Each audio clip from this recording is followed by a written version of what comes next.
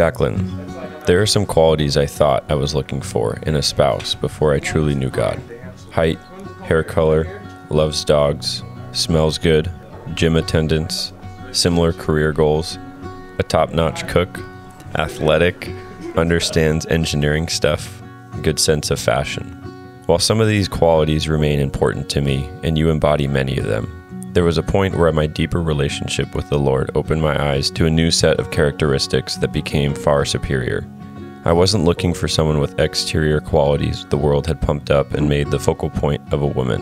In fact, I wasn't even looking at all, and I didn't need to because there was nowhere to look besides someone I had already known all along, someone I respected and who stayed up late helping me through many of the challenges I faced in my single life.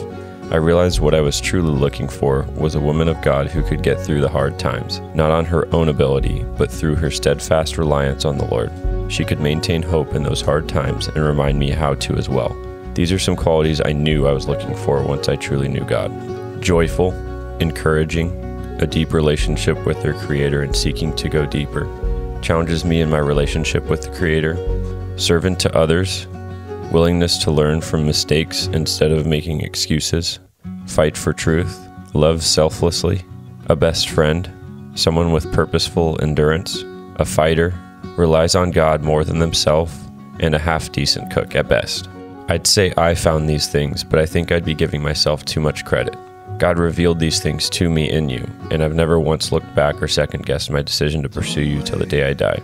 Proverbs 31:29, which is speaking about a woman who fears the Lord, essentially sums you up when it says, "Many women have done excellently, but you have surpassed them all. I vow to love you more than myself, be patient with you, display kindness every single day, humble myself and honor you, do things out of reverence for God, not myself, not be easily angered, keep no record of wrongs, rejoice in the truth, protect you, trust you, maintain hope, and always persevere, always be good to you, always be faithful to you, always be gentle with you, and always practice self-control.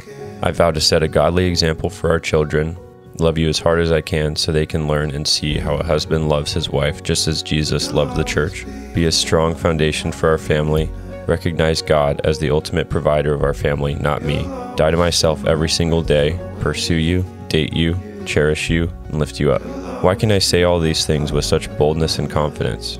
I know God wrote this relationship, not me. He was the inception. It wasn't birthed by my flesh-like desires to attain you, but rather His servant heart motives to pursue and serve you. These motives continuously fuel me to love you to the best of my abilities. I promise to do that for the rest of my life. I love you, Jacklyn Camille Hunt.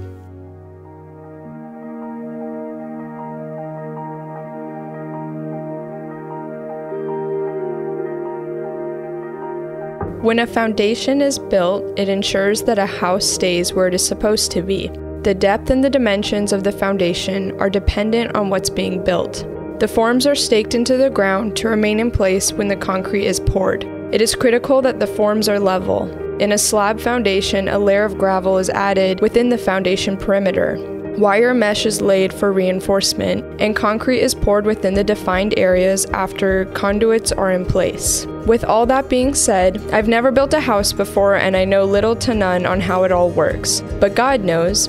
When I asked Him what I should say about my husband, He said, "You have built your foundation on me." Matthew 7:24. Everyone who hears these words of mine and does them will be like a wise man who built his house on the rock.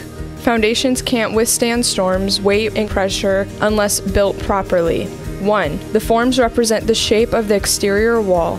When forms aren't level, your home will not be level. We are called to be equally yoked, 2 Corinthians 6:14. Having a full pursuit of Jesus and loving Him. 2. The concrete has to be poured within the defined areas. Jesus has to be a part of every area of our life, not just how we look on the outside, but every little detail inside, every part of who we are in full surrender to Jesus. Every room in our house with the light on and no darkness. To everyone, keeping all the lights on sounds expensive, but luckily the light of Jesus pays our electric bill. He has dug up all our dirt, all our mistakes, and covered it with the cross. He has filled every part of our relationship, from best friends to dating to engaged to now soon married and the rest of our lives. You have shown me what the love of the Father looks like, and it shows in your fruits, in your love, in your joy, in your peace, in your patience, in your kindness, in your goodness, in your faithfulness, in your gentleness, in your self-control. Galatians 5:22 through 23. God has been doing work in you long before I came around, not just to love me and raise our children, but to show Christ's love to his children. Kyle, I vow to love you as long as I live. I will serve you and bless you with the words of my mouth. I will honor you and respect you, and the man of God created you to be. We will build our home on Jesus Christ, a strong foundation. How I love you is how I reflect the love of Christ has for all of us. How I love you is how I thank God for the blessing you are. When we are in gratitude for everything we have, we won't focus on what happened to us, but what Christ has done for us. My heart of gratitude for you is deeper than the ocean, and is as far from the east is to the west. I know God loves me because of who he gave me to be my husband, and who is going to raise God-fearing, prayer warrior, Jesus-loving, devil-stomping children. Make some noise for the new Mr. and Mrs. Kyle and Jacklyn.